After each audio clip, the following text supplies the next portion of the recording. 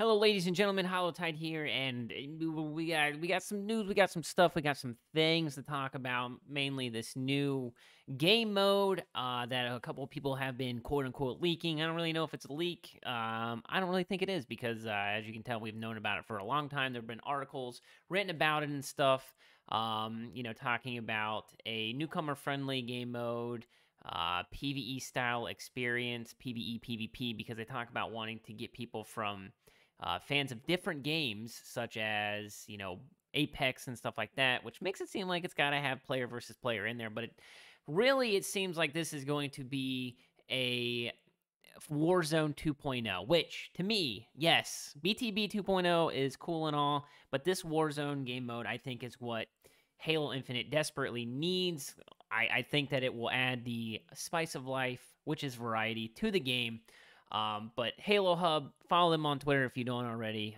They do a lot of cool, not leaks, but they're not getting in trouble. So I feel like that's probably the best thing that you can do right now. It's kind of talking about it. But it says major news. It looks like a successor to Halo 5's Warzone may be in the works with Battle Royale like characteristics. We received these screenshots recently, and no others have too. We didn't expect this mode to release anytime soon. Anytime soon to me is like within 6 months, maybe a year. But I assume this is the certain affinity game mode. Respawn and drop pod. Sudden death. I don't know what that is. Number of teams remaining to trigger sudden death.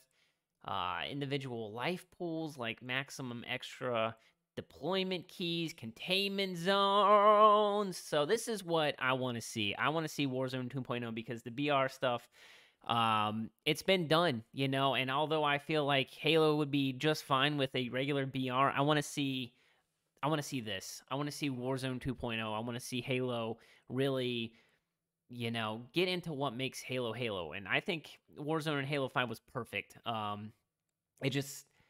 It was at the wrong time. The rec system and stuff, I know a lot of people didn't like that, but truly, it was ahead of its time at that point. I think that it would have been well received now. We have follow respect Windows Central. Yeah, so it's just an article from Certain Affinity talking about the brand new mode and stuff like that.